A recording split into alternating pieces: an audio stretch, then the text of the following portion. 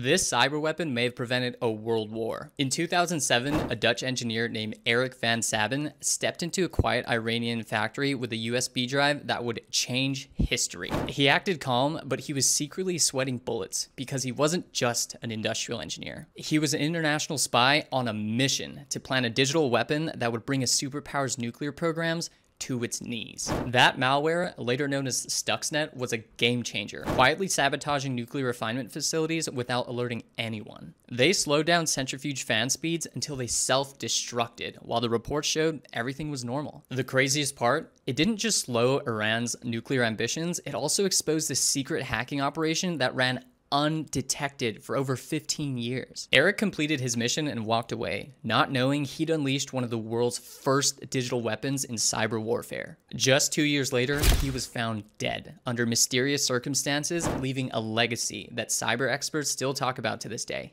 Stuxnet showed the world that the modern age of warfare doesn't always need bombs or bullets. It can be carried out with code. I'm KO, and if you want more real stories on how cyber attacks shape our world, follow me for more.